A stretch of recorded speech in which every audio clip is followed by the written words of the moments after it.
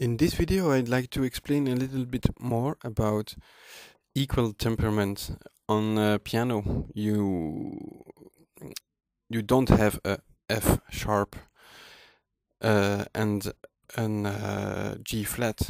You just have one note, which is making both sounds for F sharp and G flat. So what happens is that you need to tune each note with an equal distance between them.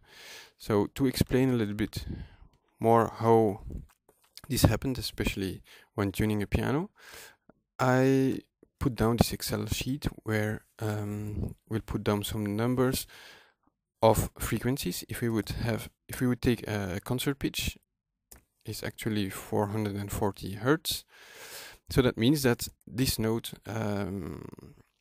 has a frequency of 440 hertz, and as notes are some sort of exponential, the frequency of the notes are exponential with the note. So an A of 1 octave lower will be 220 hertz, and yeah, the values in between here can't be just like 220 plus something. You can't add it up, just because it's an exponential function. So we have just a simple formula that is exponential, and we divide it in 12 different steps. So 1/12, 2 to the power 1/12 times the frequency of the note before.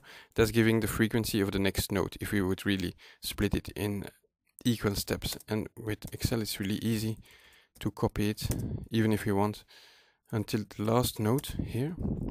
So with this we've created all the frequencies of all the notes. Right. The next thing I would like to explain to you is that this is probably wrong with these overtones. What the hell? It's not overtone, and here it is overtone, but it is not overtone 2, I guess. But okay, you'll see what I mean. What I mean is that the note 220 hertz that we hear is not just one pure sinus of 220 hertz. There is also another frequency that we hear, much lesser, but it's in there, and which is 2 times the base frequency. Sorry, 2 times. And also, to an even lesser extent, we have the base frequency times 3 and also times 4. But yeah, also times 4, like this. So yeah, indeed, these notes are composed of other frequencies that are on top of the frequency. And now I copy it simply over here, and we have all the frequencies which make up the notes. So when you tune a piano, you start tuning the A note. Just give it a little color so we see.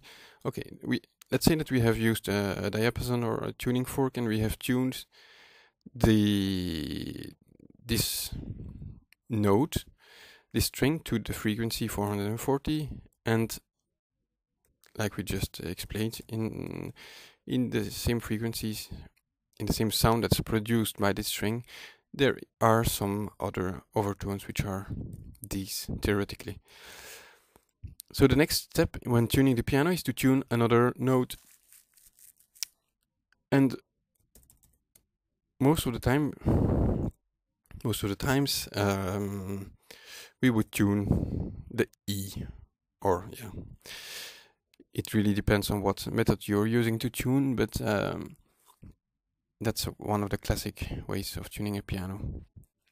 And why would we tune the E? Well, we would tune it because if you look at the frequencies here, you got this overtone, the fifth, it's the fourth overtone. At least it's 4 times the bass frequency. And if you compare it with one of the other frequencies, you see it here. That frequency is almost the same. So that's one of the reasons why some notes sound better together than other notes, just because then you have some of the overtones that are sounding together and it's giving this nice sound. So you would say, yeah, but why don't we tune this then to 1320? Then it would sound even better. And yes, and that's indeed what would be better. It would be 1320 to tune it exactly to that frequency, but then this calculation doesn't go up anymore. Remember that this frequency was 4 times this frequency. So that means that that this would be 1320 divided by 4. But it's not correct because that's generating these other frequencies. It's not the value we had before, 330. We had 329. So we need actually to tune the note slightly below it if you really want to respect the fact that these steps between the notes are to be exactly the same. And what's happening when you tune a piano is that if you really want to tune it correctly, you will tune the E note exactly to the to this frequency, sorry, and then you will tune another note. Still, let's say that you tune this note, the B. I would say, okay, this note has to be exactly this frequency, but I shouldn't have changed this because we still have tuned it this way. Alright, 990. So it means that this note needs to be 990 and not whatever it was before, 987. Okay? So this note will be too high actually. That divided by 4 will be too high.